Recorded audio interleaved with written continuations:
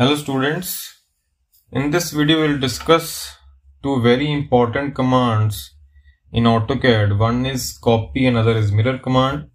Both are similar to each other. Both lie under the category of modify commands. Modify command means if you have a figure already drawn and you want to modify that figure. So for that purpose modify commands are used, such as copy command, mirror command, offset command, move command. So these can only work if already you have a figure drawn. So to draw a figure you use draw commands, right? So let us draw a figure, random figure first, and then we'll use the copy command. Let us go to polyline command. Let us suppose this is the figure. I am drawing the figure randomly because just we need to understand the concept of copy and mirror command. So let us suppose this is the figure.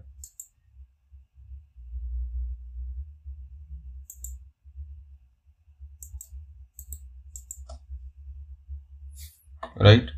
So now I want to copy this figure. How will I be copying this? So this is copy command. You can just select copy command from here, or you can select copy command from here. Okay, or you can write copy also. You write copy and press enter. So it is asking select objects. So select object means you will be selecting this whole object. Select this whole object and press enter. So after selecting the object you press enter now. Okay. Now it is asking specify base point. So base point, as we have already discussed in move command, base point is a point on the figure from where you want to pick the figure and place it. Right, you want to pick the figure and place it. So it is like that. So you just click anywhere, or let us say if particular point you want to select, like you want to paste your figure from there. So you just click on that. Let us suppose this is the base point. You just click on this base point and you can paste your figure for any number of times. So you have copied this successfully, and you can paste it for any number of times. Just see. So this is the copy of the figure that has been highlighted in blue color, right? So this is the copy command. So I'm pressing Ctrl Z. Okay, let us discuss what is mirror command. Mirror command basically, as the name describes, that it is used to form a mirror image of the figure, right?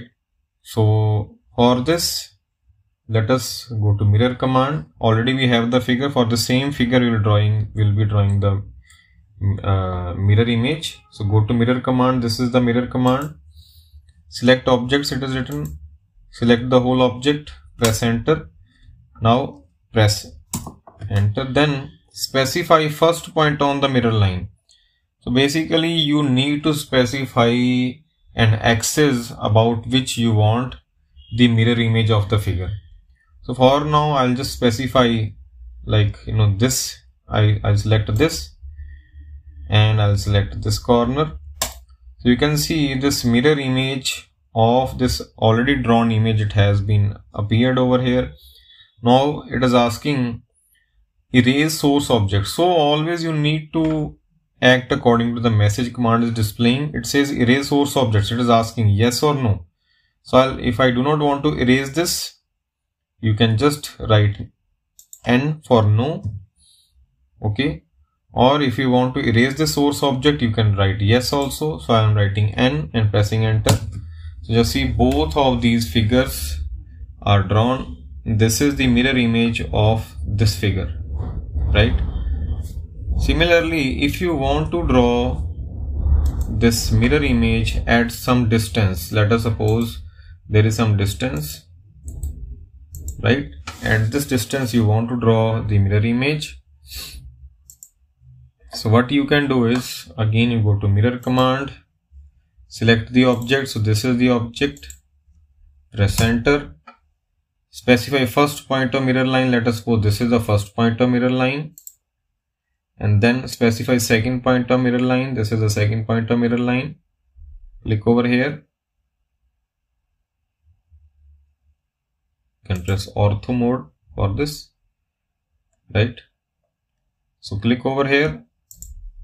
So you can see this mirror image, it has been drawn at some distance, okay, because the axis that we had specified, that was also at some distance. So it is the same distance because we are drawing the mirror image about this axis, right? So we want to erase the source object, yes or no. So you can write no. So this is the mirror command. So I suppose copy and mirror commands are clear to you. Thank you very much.